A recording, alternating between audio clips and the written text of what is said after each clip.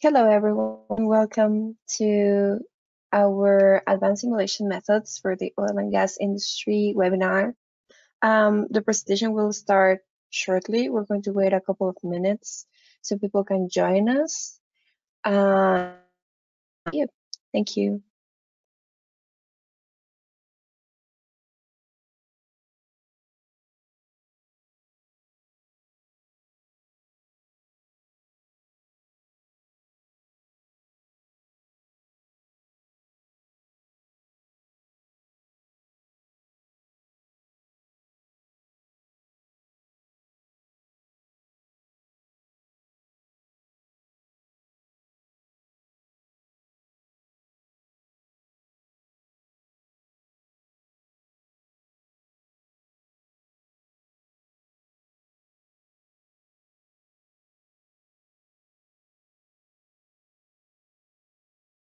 Okay, thank you everyone that is joining. We're going to wait for another seconds or so people can start joining us. And then Victor can start his presentation. Thank you.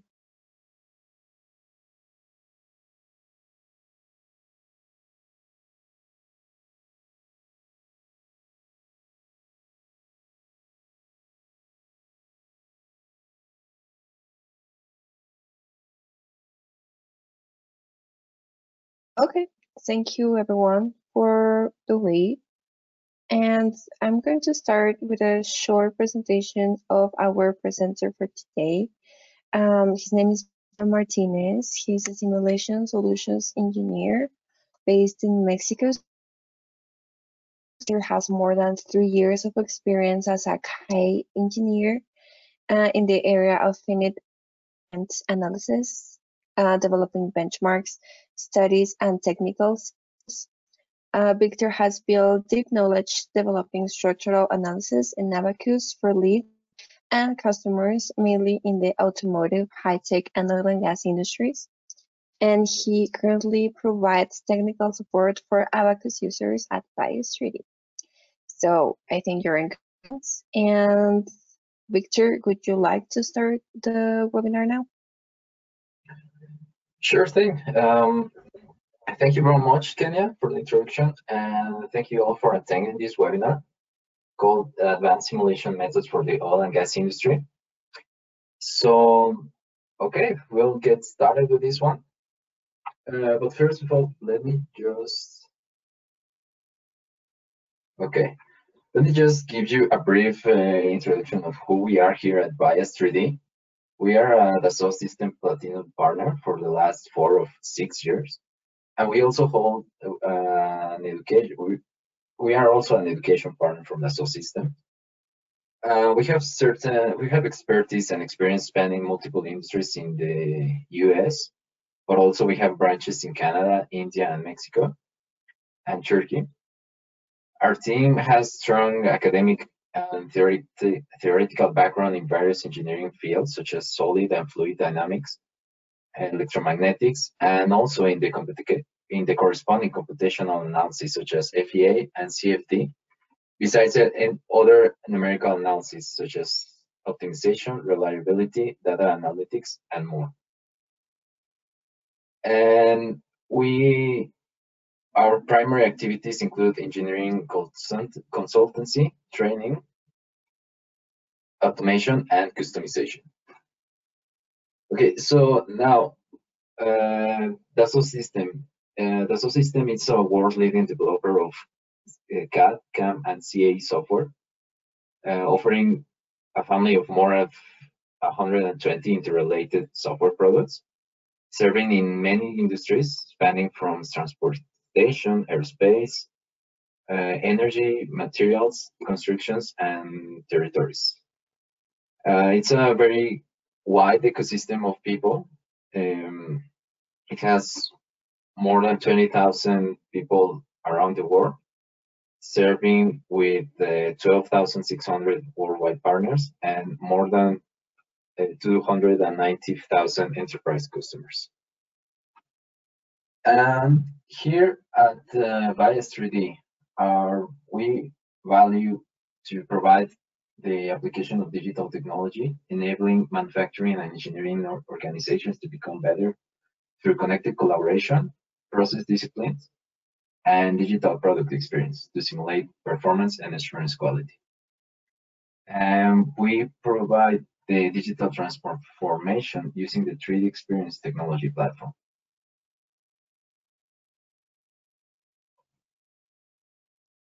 Okay, so without further ado, we'll get started with this webinar. This is the scope of the webinar. And as you can see, we'll dive directly into the common scenarios that often have a certain level of complexity, and I'll be presenting to you how they can be solved using different simulation and calculation tools. So, okay, let's start with the first one. It's the pile driving analysis.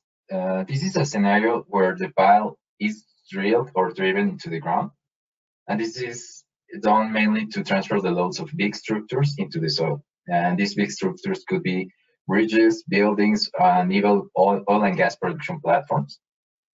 And in here we can study different cases. The most common one is the resistance of the soil against the pile. And this is studied because there is a distribution of the pore pressure over time around the pile. And this translates into an increase in pull-out resistance. So by studying this increase in pile resistance, one can decide to perform certain changes, such as, for example, geometry changes, such as the pile length or pile sections. And also we can decide to make any changes of other features, such as the size of the driving equipment or different driving settings. And we can do that inside Abaqus, the Dassault System FEA tool, because it provides pore pressure distribution capabilities, but also the common stress analysis capabilities. And we can also make use of the variety of constitutive models that are supported for soils, which are the Moore column, the Drucker-Parker, CAMCLAY, and the CAP plasticity model. Okay, so let's continue with the coiled tubing. So this is a component that, well, it's a continuous length of steel or composite tubing that is flexible enough to be wound on a large reel for transportation. And it is used mainly for well interventions, such as deliquification, which is the process of removing water or condensate from wells. It is also used to pump chemicals through the coil. And it can also be used in special applications for drilling. So in this kind of scenarios, we mainly, we not only study the straightening of the coil and the loads associated with this operation, but also we can study the fatigue life of these components and how it can be affected. For example, in the past, the coiled tubing has been welded together by the process of butt welding, but this has been found to be decreasing the fatigue life compared to a spoolable coiled tubing connector. And these same components, the coiled tubing, may buckle during service, and this can lead to damage of the tubing. And just as a quick summary of how this happens is that the actual forces required to displace the tubing within the well exceed a critical level. So it starts to buckle into a sinusoidal shape. Then it is followed by buckling into a helical shape. And also there's a frictional drag within the well that is increasing exponentially. So when it overcomes the insertion forces, it locks up, which means it will stop moving despite any additional forces. And there, the coiled tubing may plastically deform, or it may even fail. So we can study this drill pipe behavior in all of these steps: the buckling, the post-buckling, and the lockup behavior. And we can do that with the plasticity the material plasticity and the pipe-in-pipe contact capabilities inside Abaqus, and also inside the Simulia 3D Experience platform. Okay, now we can also study the pipelines and the interaction with the soil. And this is, well, pipelines are often buried to provide protection and support. So in this category of studies, you can investigate the effect of ground movement on buried pipelines. And these large ground movements can be caused by different scenarios. For example, it's due to faulting, landslides, slope failures, and seismic activity. And for that, inside Abaqus, we can use a special type of elements called pipe soil interaction elements, or PSIs. And these kind of elements are advanced, since the constitutive model of the soil can be defined in there, but it can be also defined as anisotropic. So the behavior along each direction of the soil can be defined. Okay, the umbilicals. These components are essential components for different offshore operations. And they are essential mainly because they provide systems such as power, control, and fluid injection to the deep water wells. And they contain a complex structure because they have an inner helical arrangement of tubes, the ones that we on the exterior of the umbilical. And they are often studied resting on the seabed, but also they are studied hanging as a water column, where they are subjected to different aggressive loading scenarios. For example, underwater pressure, web movements, or soil fluids. And all those loads affect the durability of this structure.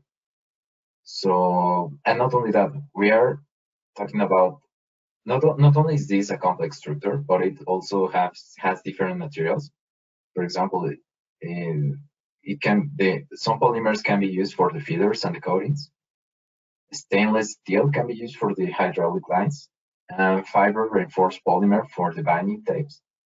So we can see different kind of materials acting in the same structure at the same time.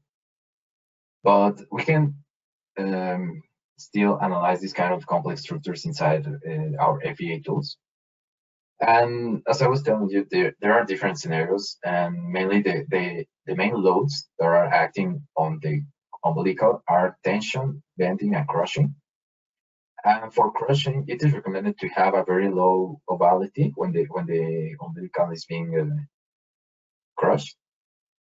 Less than 3% is the recommendation, and this tolerance is set in order to avoid deforming the umbilical tubes, because this could lead to a lower fatigue life. So we definitely don't want that in these kind of components. And by performing a crush study, we can obtain how much ovality we are obtaining of this cross section. And also, as with a lot of scenarios, we can validate the results against test data from experiments. Okay, now let's move on to the solid expandable tubulars, or SETs. They consist simply of moving a metal pipe,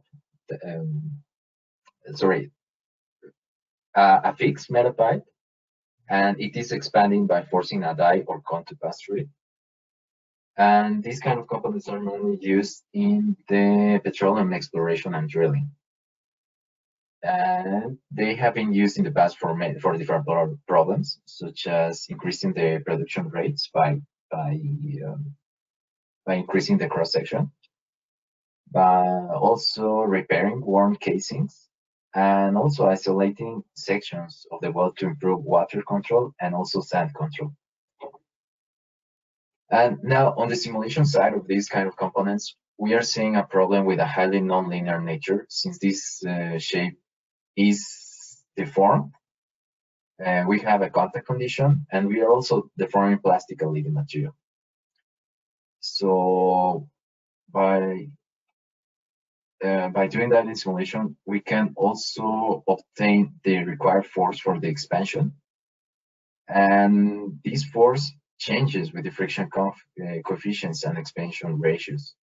So different kind of studies can be performed in this scenario. For example, changes in geometries of both components, deformations at different expansion rates, and also the stresses in at the interface between the die and the pipe.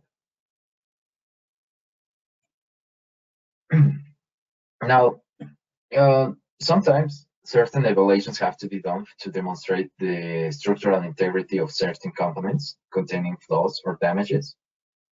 And a decision must be taken at this moment to run assist, to repair, to re-rate, or to replace. So that is why the standard API 579 is followed. And because this one addresses the assessment techniques to ensure safe and reliable operations of pressurized equipment.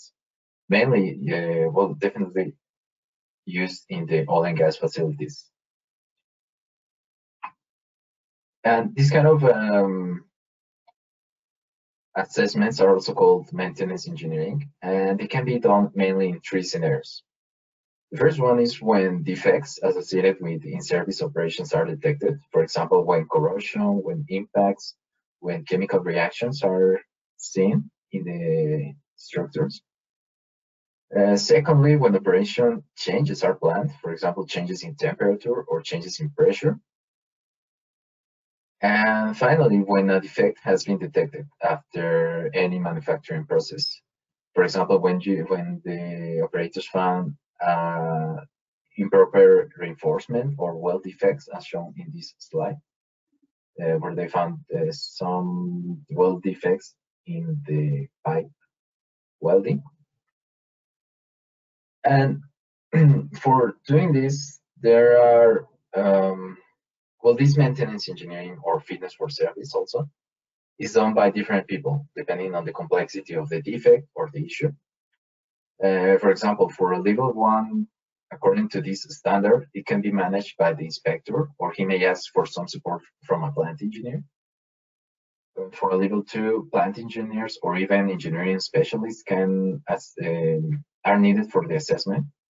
And also, some accurate measurements of the flow or damage are required. And for level 3, this is where simulation or CAE is likely to be required for a detailed evaluation. And nowadays, different customers already use Abacus for this stress analysis at this level. Now, with this standard, certain different flaws can be studied with simulation. One of them is cracking. And for cracking, there are already certain techniques for analyzing these crack propagation simulations, such as XFEM or the cohesive Abacus capabilities. But for these standards, validation process is proposed based on the failure assessment diagram. So in this diagram, we can see that there are two limits related to the brittle fracture and the plastic collapse. And these two ratios are necessary for this method, for the calculation of this method. And also, an elastic plastic analysis can be used to evaluate the plastic collapse limit and define the curve position, because as we can see, the curve is defining the safe and the unsafe zones. And finally, we can define an elastic analysis to obtain the stress intensity and evaluate the brittle fracture limit of this cracking. And other scenario that we can assess with this standard is the weld misalignment, because welding process can lead to some issues. It can be failures or misalignments, and this can happen both at construction stage but also during operation stages after some maintenance efforts.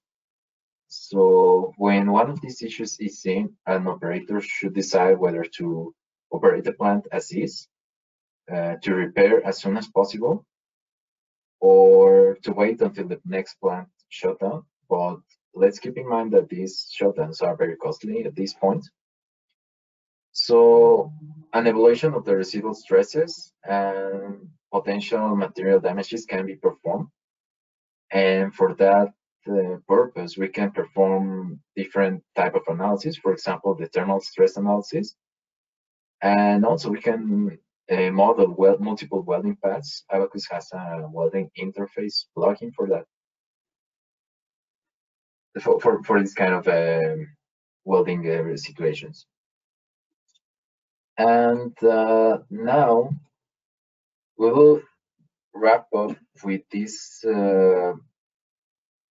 with a special tool set that. So if we want to manage risk and control inspections costs throughout the facility's life cycle, we can make use of these kind of tools that are offered by the Equity Engineering Group. So these tools perform complex calculations in accordance to different industry codes and standards, and we can see a variety of tools for that. For example, we have design and piping tools. These shell pressure thickness and pipe pressure thickness are used to determine the required thickness or maximum allowable working pressure for these components. We also have the inspection tools. For example, we have this tool for the ASME B16.5 pipe flanges. And this tool is used to determine the pressure temperature rating for a standard flange. This flange manufactured in accordance to this standard. We also count with some in-service tools. One of them is the hydrogen bakeout. This one is used to determine the time required for a hydrogen bakeout operation. And we finally have some fatigue tools. These are used to calculate the durability of the components or certain areas. For example, this tool is the welded joint fatigue life. And this tool is used to predict the probability of fatigue failure for different welded joint specimens. So this equity, so the Equity Engineering Group presents this tool set in a cloud-based platform. So we have all of the benefits of a cloud, which are that it is easily accessible and it is ready to use without any installation required. And this toolset has helped many customers at their specific scenarios in accordance to the standards they are currently following. So with this one I want to thank you for your attention on this webinar. And these were the simulations that we wanted to show you. And if you have any question of these topics, I'll be glad to answer them. So thank you very much.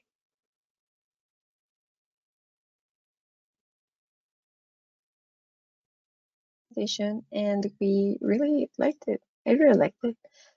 So we're going to wait for our attendees to send a couple of questions. You can do it in the chat box, and those can be answered right now.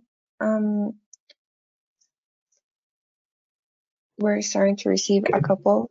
So I'm going to go ahead.